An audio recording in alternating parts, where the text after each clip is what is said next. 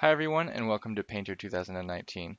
In this video I would like to cover a couple of things regarding the stamp brushes, and those couple of things would have to do with how that we're using them as far as a layer or a stroke attribute up here.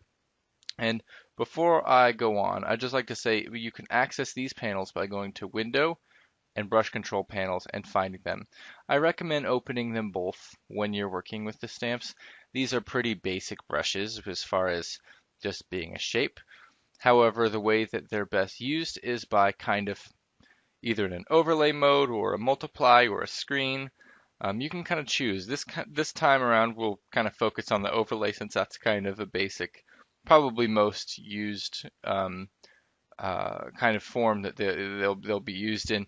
So let's go ahead and look at why that we would use each one.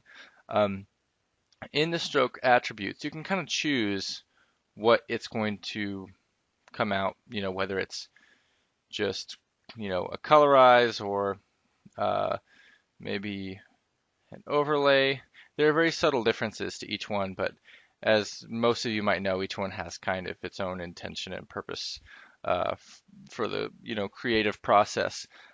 In this in this kind of workflow, what I recommend the most though is not to um, change this, although you can, but to add a layer and choose what layer type it is. Most of you probably know how to do that, but let's look at why. Because that I go ahead and lay this stamp down on its own layer, what I can do is I can take an eraser and, you know, go through the erasers. I recommend just kind of look through them and find which one is best for you and softly back out of it in the areas that, for the sake of 3D or realism, a fade. Maybe if you're using one of the more mechanical ones, such as the airplane tampograph, you can use, I was playing with a speckled eraser, and you can kind of back out and make it kind of aged or faded by whatever it might have been through.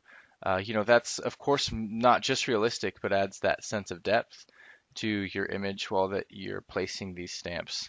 Anyways, that's how I recommend that you use these best instead of just placing a hard shape down.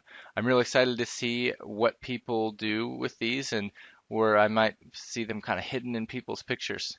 Thank you so much for watching.